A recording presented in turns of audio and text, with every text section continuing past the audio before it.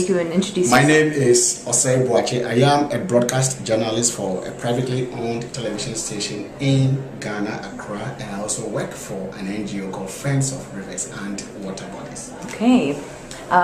And are you a journalist for specifically water issues, or are you a journalist that covers any topic and any issue? Back home in Ghana, what I have realized is that we do not have specialized desk.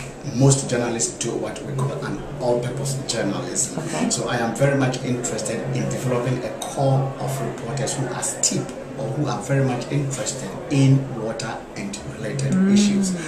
This is what I want to harp on, develop on that, and perhaps impart the knowledge that I acquired to other budding journalists back home in Ghana. And what right now is a particular issue of coverage in Ghana?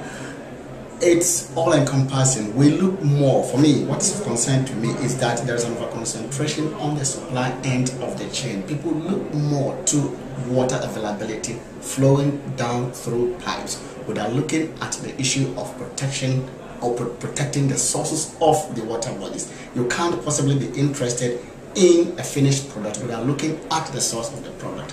And like my colleague alluded to, most water bodies back home are being polluted, and so it's about time that perhaps the media took it up as a challenge and conscientized and educated the public that if you do not protect the source, if you keep polluting the source, a time will come that you wouldn't have anything coming through or flowing through your pipes. So what's of interest to me is protecting the source of the water body, is protecting and making sure that people do not get the sources polluted. And I think that must be the focus of the media. That is your message to the media, to the global media. To the global media. That let us protect the sources and let's not be too interested at the end product, because if you don't have the raw material, if you don't have the raw commodity, you can't have a finished product.